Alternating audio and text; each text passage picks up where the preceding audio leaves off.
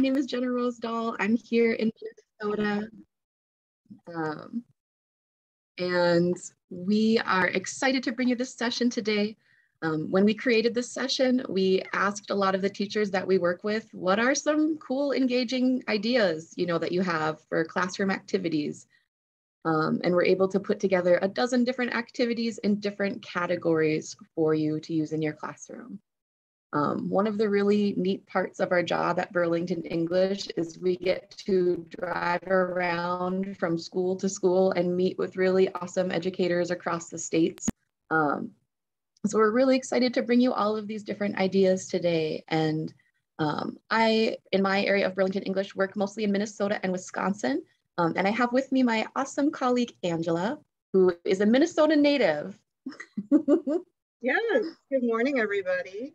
I'm Angela Donlon, a long-time, career-long adult ESL teacher with a little GED sprinkled in there as well. I live in Owatonna, and I don't have Minnesota as my BE territory, but JennaRose and I hang out a lot together and work very closely together. I work mostly in Nebraska and Iowa. But it's really a treat to be able to be invited back here to present and give you and share some really great ideas with you all today. Awesome. Do you want to kick us off, JennaRose? Yeah, so we can go ahead and get started. So, if we were in person, we would bring donuts to this session. But as a good little 9 a.m. wake up, we've got some beautiful donuts to look at here. And this is an interactive session. So what we're going to ask you to do is either to unmute or to type in the chat. You're going to come up with a creative description of which donut we're going to go behind. Behind each of these donuts is one of those dozen activities. So go ahead, think of a donut. And whoever types it first in the chat will go behind that donut. Zebra. Okay, so we got zebra from Mary Beth. I think it's going to be this one. Though this one's a little zebra-y too. I think with the white, probably this donut. So I'm going to click on this donut. And you've chosen our digital literacy activity donut. So these are some different activities that you can do to work on some digital literacy skills in your classroom. One fun idea is having students do a culture-based media project. So whether that involves, everything from building a PowerPoint and doing a presentation for their class, or whether that means, maybe you use Google Slides and you just teach students how to copy and paste one picture that they want to share into a shared PowerPoint. There's a lot you can do around technology and social media to let students share about themselves, their own background and interests. You could come up with a theme, let's share about art in your home country, or, your favorite dinner in your home country, to really get students using those digital literacy skills to just do things like share pictures, copy and paste images, things like that. Another really fun digital literacy activity to do is teaching students how to write a review. So I'm sure you've all done it, gone on to Google to leave, a 5-star review or a 2-star review, depending on, maybe your experience at a local restaurant. This can be a really great thing to do with students because it connects them in a different way to their community, to the restaurants and services that they have in their community. And it's a really great way to open up that discussion too of what restaurants do you go to? What stores do you go to?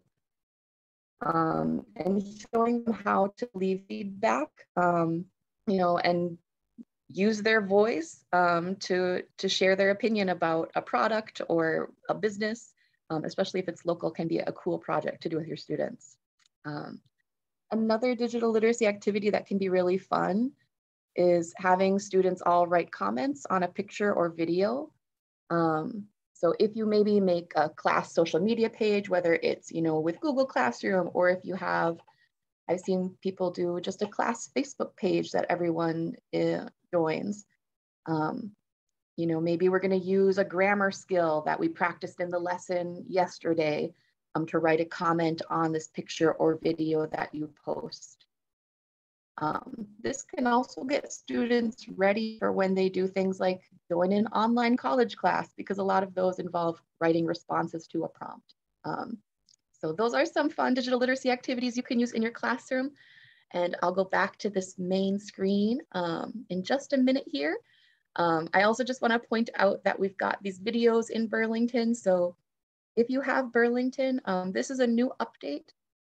They've added activities to do after these videos. And these are just short little digital literacy videos that model how to do different tasks for students. And they can be used by any level because they don't have a lot of spoken word.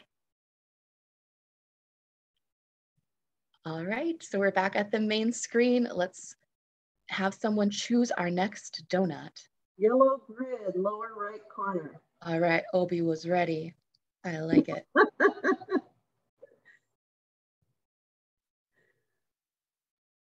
All righty, I'm getting to my notes on that one. Is that a me one, JennaRose? That is. All of the ones that have this like brown red title are yeah. you ones. I know we had to come up with a way to differentiate like who's doing what slide, because this presentation happens in a different order every time we do it. Keeps it really exciting. Okay, so activities to integrate skills. This is one of my favorite ideas because I love to see how I can, when I'm teaching, always how I can make, let's say, a reading lesson into a writing lesson or a listening lesson as well. So building on the skills, integrating more than one skill in a lesson. So a couple of ways we came up with that, that you might want to do this is, first of all, a dictation, right? Seems pretty simple, but we can make it so that we can integrate skills. So we can read something, a word or a phrase out loud, have students write what they hear, and then take another step and have the students take turns reading either their own words that they come up with from the lesson you're teaching, something in the same context, or even like a telephone game, I think is really fun, where you have somebody dictate quietly to the person next to them a word they come up with, pass that along, you know, the old telephone game, and see if at the very end, the person who is last created or recreated the original word or phrase. Using text-based scripts, audio, visual scripts creatively. In Burlington, we do have scripts of all of the audio and video that is integrated into the lessons. And so printing those out, you can use those before the lesson, you know, working on prediction. You can use them in the middle of the lesson. Most of the lessons do have ideas embedded for how to use them in the middle of a lesson, or even afterward as a sort of an assessment. Stand up if you have ever. Okay, so again, this is, students love games, right? They go crazy over games. So for example, stand up if you've ever eaten, in our theme today, a maple donut. How about everybody who's eaten a maple donut, stand up or put a yes in the chat. They're not my favorite. I was, my favorite. Is that why I was in Missouri doing this presentation, and I said, everybody stand, it was in person, everybody stand up, anyone who's eaten a Bismarck, stand up. And nobody stood up. And my colleague, April, who's from Nebraska, said, I think that's a Minnesota thing. I don't know, maybe it is. Nobody knew what a Bismarck was. Anyway, okay. Are we back to the donut grid or the donut page? JennaRose? We're back. I know, love a Bismarck. Okay, so who can choose our next donut? All right. Or yes, Julie. All right, someone describe another donut and we'll go to that. We'll go behind it and see what activities we can suggest there. in the chat. Purple. Purple can purple. Okay, that purple one is super cute. Okay, so we've got some grammar activities that you can do in your class behind this purple donut. So one idea is just to write sentences on the board and have students find the parts that need to be corrected. Of course, you're going to want to pre-teach this grammar. You don't just want to write a bunch of sentences with grammar mistakes that hasn't been pre-taught to the students. One thing that you can do to kind of make anything a competition is setting a timer, breaking your class up into 2 groups and making it a race. Though that can be kind of terrible for learners like me who need a little time to process. So it depends on your class and how they like to learn. You can also do some mixing and matching. So similar to what Angela was talking about, using our scripts creatively. If you've got an audio clip and you're having students listen to it, you might even cut that up and have them rearrange it as they hear, you know, the correct sentences in the right order. We've also got those role play conversation kind of prompts. So that would be another great thing to do that with. Another fun activity is doing some annotation with students. So preparing, you know, a passage, a paragraph with those grammatical errors, especially, of course, the ones that you've pre-taught, and having students identify all of the errors that they can spot. Okay, so we've got one example for you here. This is taken from our Dr. Jekyll and Mr. Hyde book. So we'll do a little race. Let's see how many errors you can find. Once you think you found all the errors, put your number in the chat.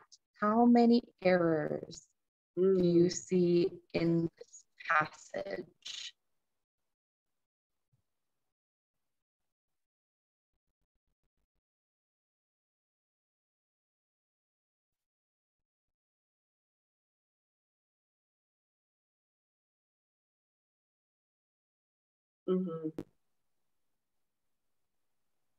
Okay, so we're getting some responses. Yep. So someone says 8, 9, getting a lot of 8s and 9s.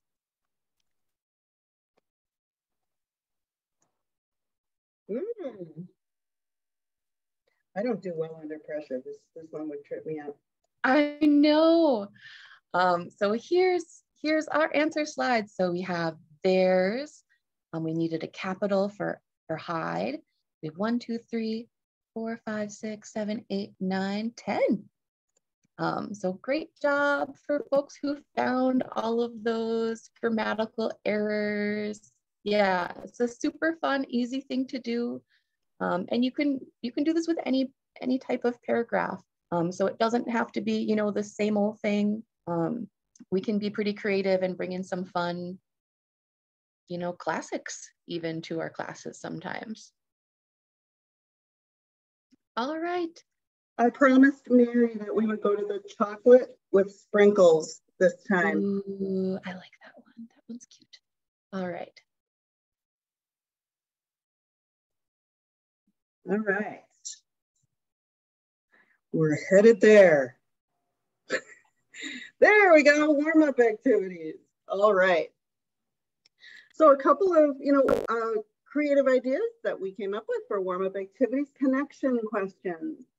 Ask students something that's related to the theme you're working on, which again, seems pretty simple, but I love this with adult data. We all know that attendance can be, oh, what's a good word for it? Unpredictable. So, you know, somebody may have been gone the day before, missed part of a lesson. Warm-up activities are an amazing opportunity to recap without losing ground. So, you know, tapping into the knowledge that the students who were there already acquired the day before. So connection questions are wonderful. So for an example, if you're going to talk about books, you're talking about books. You can ask, what's your favorite book? What was the last book you read? What kind of book do you prefer to read? So depending on the level, you can modify the questions, right, to fit that level. Again, great idea for a multi-level group. Ask a question on a theme at different levels. Okay. You can write a couple of questions on a board that is going to introduce the lesson. So instead of a review of the day before, you can introduce something new, whatever your next theme is, by writing some questions on the board and asking students to predict, right? So for example, if you're going to talk about books, you could write, what's your favorite book? What's the last book you read? You can write some of those same words, but also you could do something that we call, maybe you've heard of it, maybe you haven't, a mind map. And so let's take our theme today, bakery, okay? So in the chat, put the first word that comes to your mind, or one or two words, so word association here, okay? When you see bakery or hear bakery. Flour, bread, yum, cake, donuts, sugar, apron, nice smell, buttercream, yeah, carbs. The name of a bakery. Gluten, oh yeah, great, good, okay, awesome. So then you would go ahead and attach these to the word bakery. Maybe we can show on our lesson plans. For every lesson in Burlington English, we have a lesson plan that accompanies it. Don't know if this is, you can see this very well, but every lesson does include a warm-up activity idea. And for those of you who do teach with Burlington, you'll know what an in-class lesson looks like. And you don't see the warm-up activity on the actual in-class lesson. So you'll always go to the lesson plan to find warm-up activities. And here's an example of a mind map. This one is around the idea of personal information. So something you can have on the board when your students come in the morning or afternoon or evening. Okay. All right. Awesome. All right, so doing a mind map online. Yeah, that's a good question. So we have, a lot of times I find it easiest to just open up Microsoft Word, to type in the word, and then to just type in the other words that students say, to go along with that. I don't use a whiteboard on Zoom very often. I know that there is one. That's another idea. If you're, I don't know about the other platforms, but Jamboard, okay, yeah, Jamboard could work well. Someone said Read, Think, Write has mind map interactives. We learned so much from everyone here. There's just, it's amazing. Oh my gosh. We were actually talking about this right before when we were preparing for the presentation. And I said, feel comfortable doing it. But yeah, exactly. That's a great thought, how to do it virtually. Definitely. All right. Okay. Who's going to choose our next donut? Let's see. Yeah, go ahead and describe the donut you want us to look behind. Teak? Maybe teal? Teal. I bet it's teal. Okay, I'll go behind this one. All right, you've chosen numbers and graphs, which is one of my least favorite subjects as a student. I was terrified of anything close to math, but making it visual and adding some movement can make it a little bit easier for your math adverse folks. So one fun activity that you can do along with numbers and graphs is having students use specific charts to represent what they do with their free time. So you could do this by, showing a calendar or a day broken down hour by hour, and having students fill in hour by hour what they do. And maybe say, okay, if you have 1 hour of free time in your day, where is it and how do you spend it? This can also be really great to just mingle around and ask people, what do you do with your free time?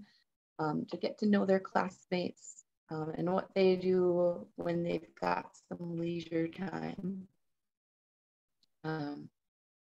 Another fun thing, so doing some warm-ups to numeracy activities. You can do everything from, having students stand up. Everyone get in line for who is the first, who was the first to come to class versus who was the last to come to class. Who was born in January versus who was born in December. Getting folks moving around and organizing according to category can be a really great way to then show them how to visually represent that, as a chart. And another fun thing with students, building a graphic organizer. So for some things like doing some activities around time management. This is an example of just, a simple calendar that you could use with your students to have them block off that time and visually represent the hours throughout their day. We also found this kind of neat section in one of the Burlington lessons it's in the hotel English course. So this one actually has info as far as like how many rooms this hotel has and all of their inventory equipment. And then some different events that are going to be happening at this hotel, whether it's a wedding or the historical society coming through. And then we have students, go through, whoops, sorry, I got out of that one. Have students go through and actually mark off, which room should which group go into. Really helpful for planning a conference too, I'm sure. I heard next year we're going to be in person. That sounds exciting. All right. I promised, let's see, who was it? Oh, Julie. She said gooey green, and I just dig that description so much. I said, yeah, we're going to gooey. I like it. Okay, this is the gooey green. Here we go. Okay, so you've chosen some pronunciation practice activities. So teaching pronunciation, there's a couple of fun things that we've got here that you can try with your students. One is having some fun with word stress. So when you're teaching your students how to find the stress in a word, we can do things where we integrate clapping, drawing bubbles, or using rubber bands. So I learned this in that pronunciation studies circle that Andrea Eckelberger did a couple of years ago now, for me anyway. But my students were really struggling specifically with word stress. So what we did is we practiced things like clapping. So when we were looking at the syllables in a word, we might say, okay, let's clap for each syllable. So if we're looking at the word along, we might say along, and we would clap twice. And of course, adding some movement really also helps our brain remember that word. I also did the same thing with rubber bands. So when we're looking at how this word is stressed, along, we see that there's two syllables, and then the second part we have is long. So with my rubber band, we might have it closed for and then open it up long to emphasize which part of that word is really being stressed. I'm just Minnesota is a fun one to do. Minnesota. So I'll pop over here. I'm just in one of the Burlington student lessons that has vocabulary. This one's about safety driving. And I've got a little annotation toolbar here. So I can do some things with this too if I want to really visually represent the words for students. Maybe we're practicing dangerous. So we might say, okay, we have a line between dangerous. When we're looking at these syllables with our students, dangerous. Then we might use our bubble here. We can get a circle shape, say, okay, which part of this word has a stress? Dangerous. Do we put it over the first part? Dangerous. Do we say dangerous? And you can use, all these little buttons to undo or to clear. But that's a great way to really visually represent just with using those little lines and little bubbles over any vocabulary word.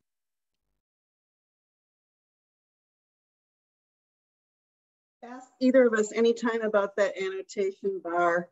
we can give you a private tour of it. It's super fun. People were asking for that for a long time. Definitely. Yeah, that was added based on teacher feedback, and I think it shows. Yep.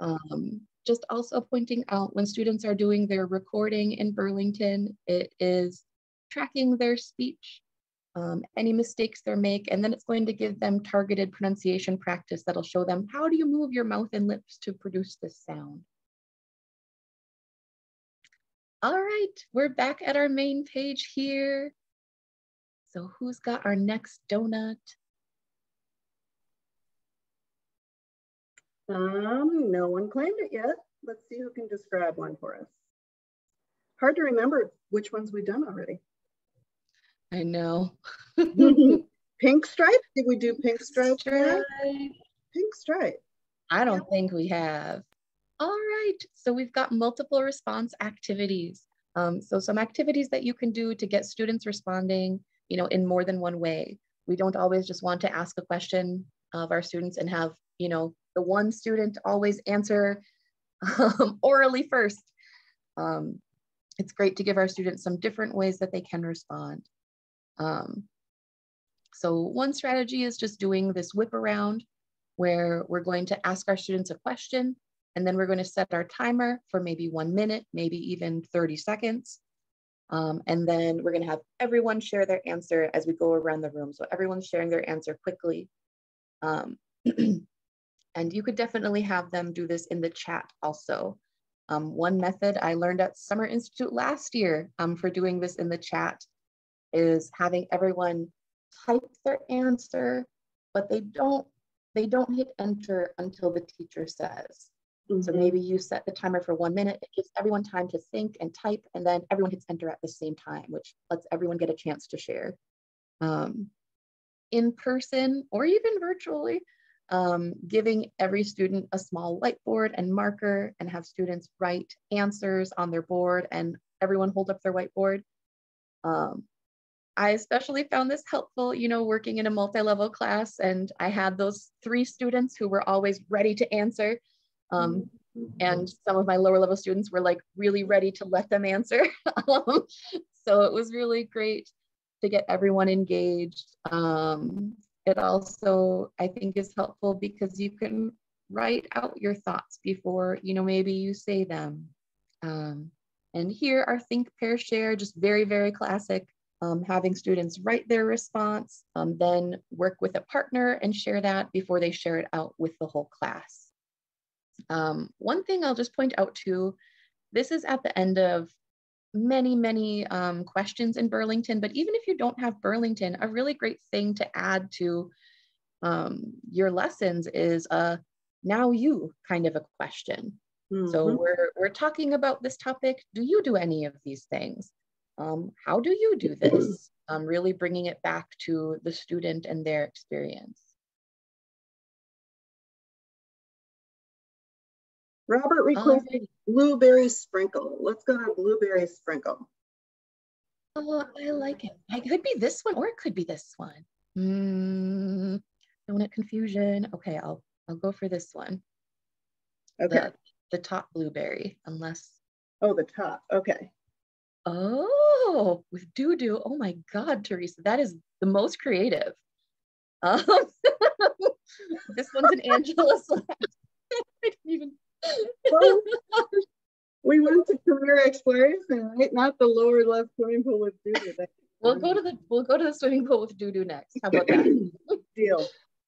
Okay, career exploration activities.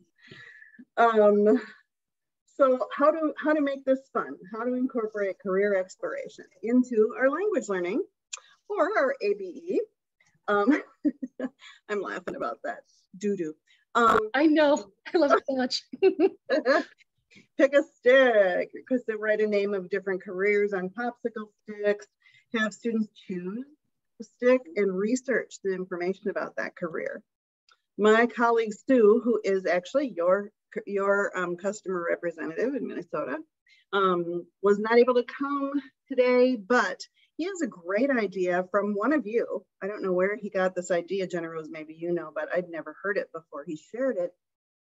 One of the teachers that shared this went around to local businesses and got pens with, you know, a lot of businesses give away free pens.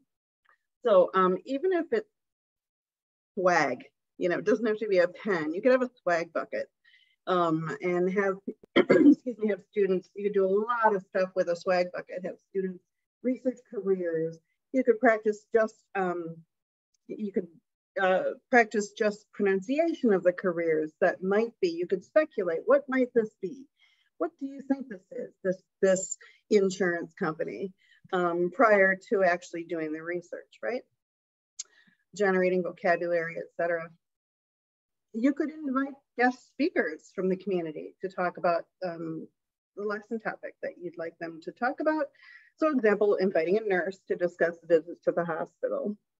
And of course, in this digital age, we've all learned how accessible we are via the online platform, right? So I've been hearing teachers inviting representatives who are in Washington to visit their classroom, because we can do that. They can visit your classroom on a screen, right? You can really open the world to your classroom. And I love that for the community connection as well. But invite people who have different jobs to come and speak to your students. And of course, mock interviews, role playing a job interview. It's kind of tricky. We do have a really great embedded, I would call it sort of series of learning about job interviews in our career exploration and soft skills course. So listening to it, watching it, it's a video series of videos of a job interview. So preparing, getting ready for that interview, watching that mock interview, kind of picking it apart into pieces, really can destigmatize and take some of the fear out of it. And I see Danielle had a comment. It would be a good idea around election time or for students interested in voting. Definitely agree. Yes, absolutely. One of my favorite things, I had someone from Minneapolis Recycling come and visit my class, and she brought neat props, like all these compressed cans, and students took pictures with them, and she walked them through the whole process of what recycling is. And I learned through that experience that none of my students recycled or had an idea of why it was important. So we spent a lot more time on that. But having someone from Minneapolis Recycling come and visit, she was able to say, oh, you live in this building. I know where this recycling is. It's back by the alley. It's this green bin. It's so cool. Amazing. That's very cool. Okay. Oh, okay. We need doo-doo pool for our next donut. I remember. Oh, it's that one. I'm never gonna look at that donut the same. Creative writing. All right. So using literature, movies, or TV shows as the foundation for your creative writing assignment and class work. And you know, different types of writing. Use your imagination. You can use, I love this. Because I was always struggling to make writing interesting and not so dreaded, I guess. Some of my students had such a hard time with it. So alternative ending. Once you've finished the reading passage, the book, watch the movie, rewrite the ending so that it turns out differently. Do we have a slide for the alternate ending? I think we do. Yeah. So in our readers, this is from Jekyll and Hyde. Just a fun example of of an alternate ending. So at the beginning, it says the first ending, the original ending, Henry Jekyll is unable to find a chemist to recreate the chemical that prevents him from turning into Edward Hyde. He kicks it, having trouble reading. He locks himself away in his room as he awaits his demise. All right. Alternative ending, after searching endlessly, Henry Jekyll is finally able to recreate the chemical that keeps Hyde at bay. With a team of the top chemists he could find, he creates enough chemical to last him a lifetime. Edward Hyde would never hurt anyone again. Like the idea of making something sad happy too. Yes. Okay, character study, always fun. Take a deep dive into a favorite character. Students could choose their favorite character. And write about their qualities, their motivation. Again, all of this I can see adapted to a very basic level too. Not as deep a dive or not as complex a question or a topic, but you can still use literature with basic level students, right? I like choosing a character that you didn't like. I think that's kind of fun too. And writing about them. Kristen says, great idea, even after a short video clip or dialogue, predict what happens too. Yeah, I love prediction. I just think it's so much fun. People feel so victorious when they're right. and another idea is, taking a new perspective. So tell the story from the point of view of the victim or one of the supporting characters that we don't hear much about. Develop it from that side, what those characters are seeing. Super fun.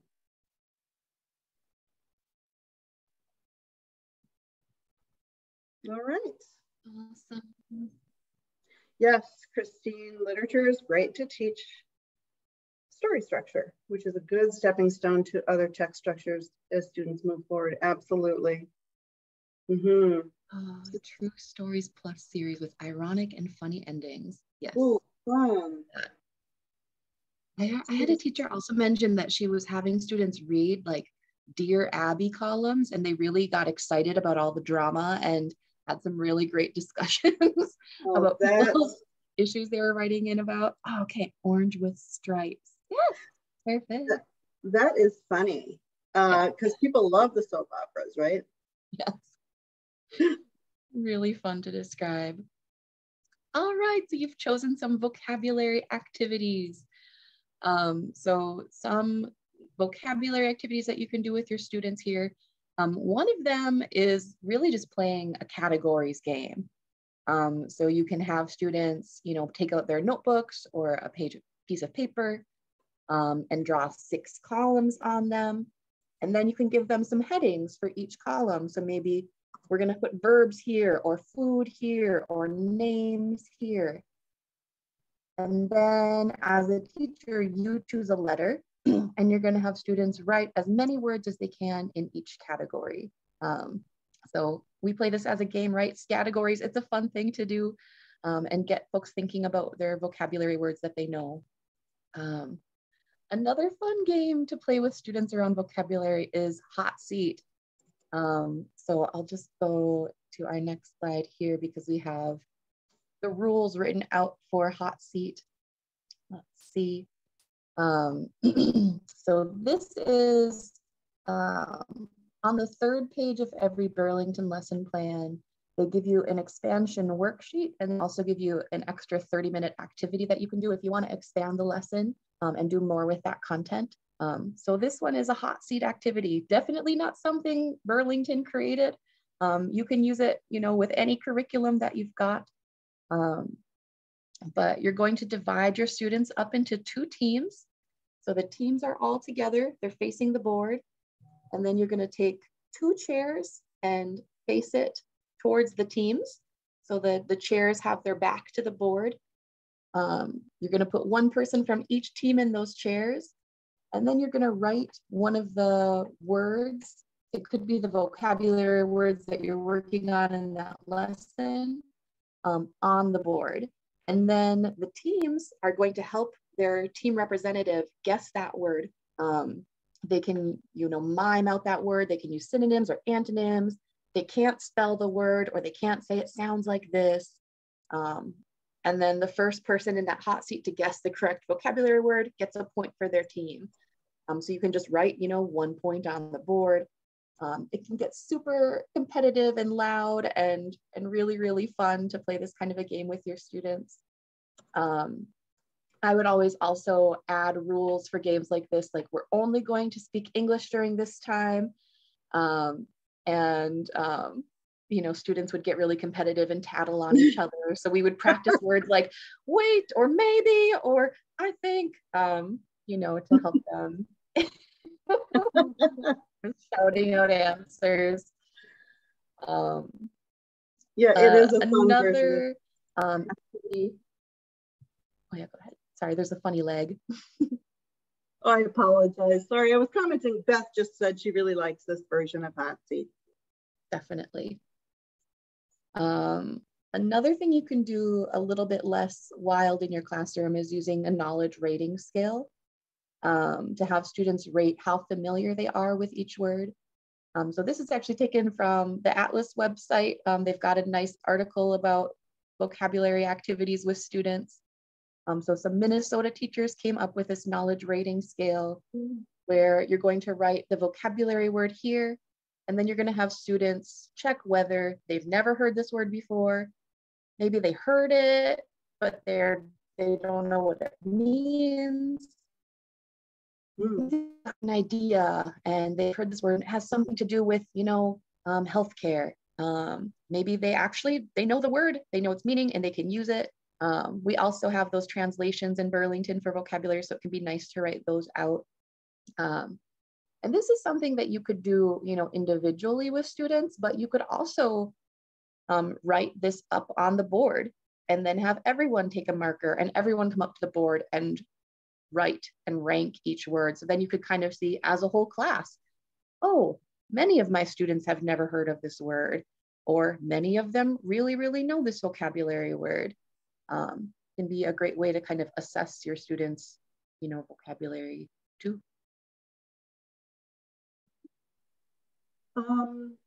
JennaRose, Alicia wants to know where she can find this on the Atlas site. Do you know? Oh, I can share it. Jenna, I'm working on it. I'll get the link in for everybody, okay? Wonderful. Thank you, Penny. Awesome. All right, where is our next donut? Let's see. Rosemary chose the first row last on the right. Oh wait, which one? First row last on the right. So I think it's like the brown and tan kind of sure. Tiger stripe maybe. Okay. Okay, Rosemary. You picked games. Always a favorite. I'm sure that you all could add a million games. And so while I'm talking about what we've come up with, please put your favorite game in the chat, your favorite game that you play with students. We chose just 3 for now. One is the fly swatter. So this is one that I love the fly swatter. So you're writing words or putting photos on the board, or just even around the room. I think spreading it out is super fun too, because people bump into each other and all of that. And then you send students to the location where things are. Okay. And they SWAT whenever the teacher calls out the word or phrase. Okay. Looks like we're at time, JennaRose. We had yeah, we are. Okay. Yeah, about, yeah. Getting there. So because we're about at that time, what we'll do here is I'm going to bring up a slide that we have. Let's see. I might just scooch to the end. This is a hefty presentation, a little bit different each time. If you would like to get a copy of this presentation. We're going to put this link for you in the chat. This is just a short form that you can fill out with your contact info, and then we'll email you a copy of this presentation. JennaRose? Yeah. Will you also put it up on the into Sched? The Sched that we're all using for the conference. That's where we're asking people to put, and I can help you with that if you need that as well. Definitely, yeah, we can do that, no problem. And then we've got our contact info here, so feel free to reach out to us with any questions at all. We're happy to help. And thanks so much for joining our session today. It's been great getting to go through some of these ideas with you and hearing all of your cool ideas too. That's really the best part of our job. Yeah, absolutely. Thanks so much, everybody. Thanks for playing.